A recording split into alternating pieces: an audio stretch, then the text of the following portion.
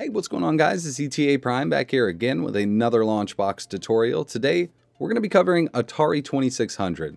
I've had a few people ask me about this, and this is very easy to set up, but it will add to your LaunchBox collection tremendously. So let's go ahead and get started.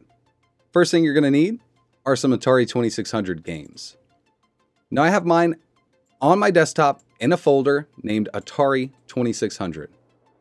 They are zip files. You can extract them if you'd like to, but I leave mine zip and they work perfectly. We're going to be using RetroArch and a core called Stella.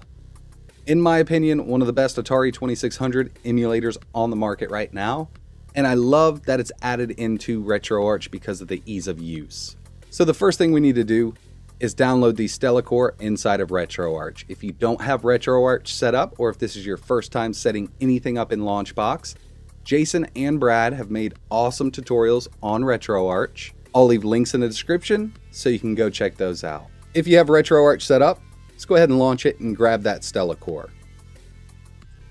So I'm going to go to my LaunchBox directory, which is located on my C drive, Users, ETA Prime, LaunchBox. Go to my emulators folder, and I'm going to find RetroArch and start it up.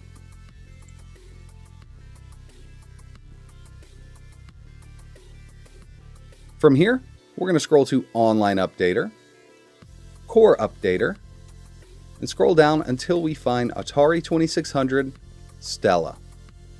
Press Enter to download. When it's done extracting, we can close RetroArch. Now I'm going to place my Atari 2600 folder with all of my games inside of it in my LaunchBox directory. So that's going to be my C drive, Users, ETA Prime, LaunchBox, Games. I'm going to drag it right in here. Now I know exactly where it is, and if I want to transfer my LaunchBox to another PC, it's going to make life so much easier. All we need to do now is import the games and start playing. We're going to start up LaunchBox. From here, all we need to do is import our Atari 2600 games. LaunchBox will know exactly what we want to use as long as we have RetroArch set up. So let's go ahead and import. Tools, Import, ROM files. This is the ROM wizard.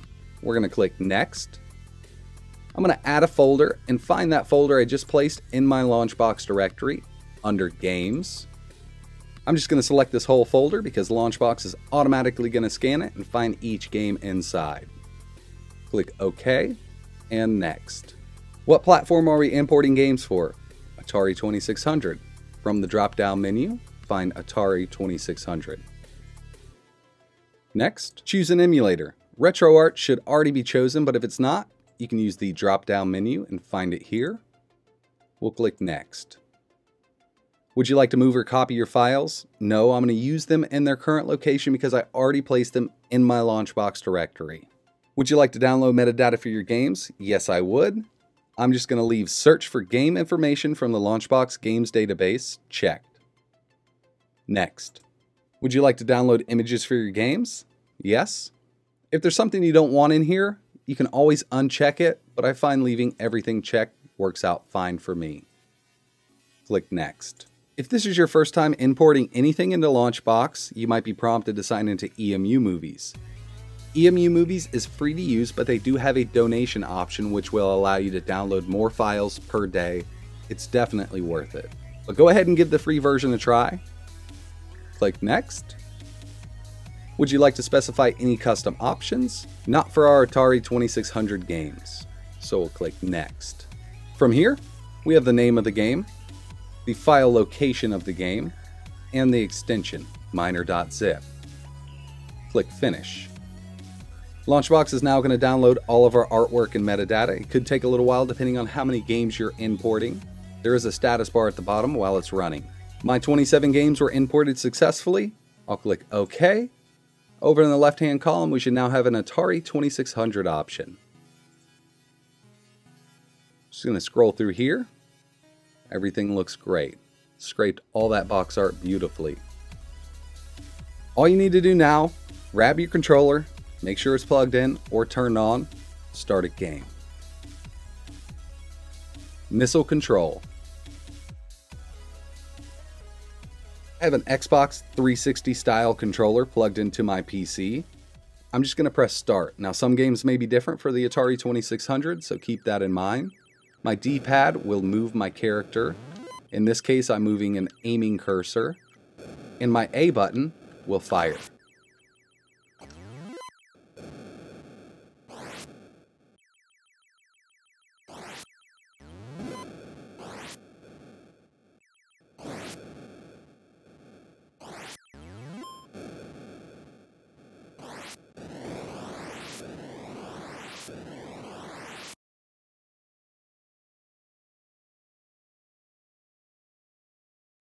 To exit the game, you can always press escape on your keyboard, but if you have the premium version of LaunchBox, you can set up controller automation.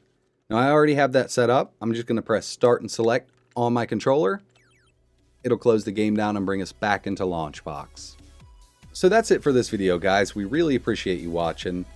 I wanted to go ahead and cover Atari 2600 because I've had a few requests for it. Plus, it's an awesome addition to your LaunchBox collection.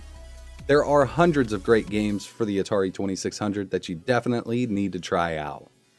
If you guys could, hit that like button and subscribe to the LaunchBox channel because we have a lot of great content on the way and you don't want to miss it. Like always, thanks for watching.